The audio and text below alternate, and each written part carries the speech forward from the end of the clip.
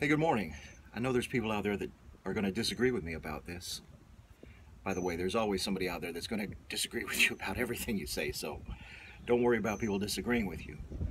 But in my opinion, it's a lot easier to work with somebody who's talking than somebody who's not talking. If you show up at the front door and you knock on it, or you're referred to a neighbor and they start talking to you, you know, an object in motion stays in motion.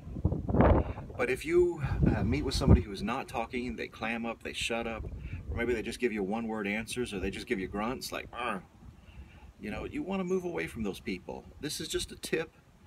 I know that there's going to be people out there that have sold very difficult, hard to move people that refuse to talk to them at first.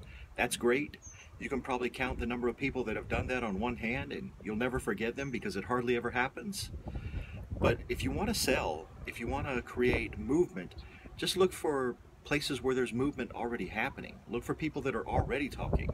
Look for people that are already open. Look for people that are already available to you.